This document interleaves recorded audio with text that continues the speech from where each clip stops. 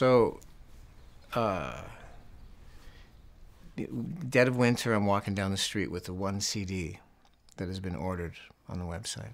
And it's -30 in Ontario. It's cool. And I'm kind of semi-accosted by the new breed of kid that the organizations hire to get money. And they don't just sort of ask you for the money. They run up to you and they, hey, nice jacket, nice coat, nice thing. Hey, man, you look really cool. Listen, we're raising some money for they engage you like that, right? So this kid's doing that. And as soon as I tell him that he gets on me, musician, his face changes and he says, oh, man, you're a musician? I said, yeah. And he said,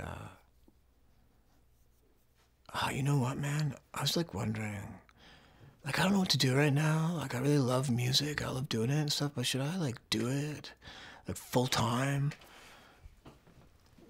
Now, it's 30 below. I got one CD that's been ordered in the past 3 months, and I'm going to mail it. And I'm looking at this kid, and I'm thinking, what do I say, you know? So I realized at that moment, and I tell the kid that I realized at that moment, I said, you know, at one point, this thing that you think that you love becomes just a consequence of choices. And the romance of the thing doesn't matter anymore.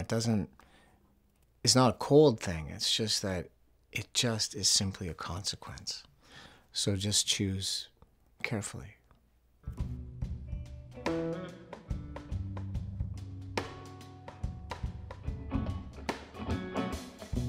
So music doesn't mean anything to me. It came to mean everything. Oh, the wrenching loveliness. It's the one thing that I've protected in my life when my marriage was falling apart. It was inarguably always there as I had kids and as other people were kind of falling by the wayside and complaining about how much their kids took away from the time. I mean, the songs would keep coming. Again, it just felt like a consequence of a choice that I didn't know I made.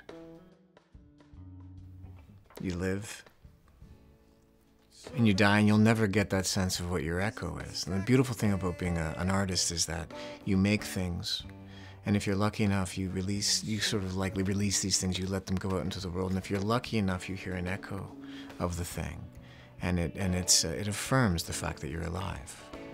And of course, and if you can get paid for it, all the better, as the saying goes.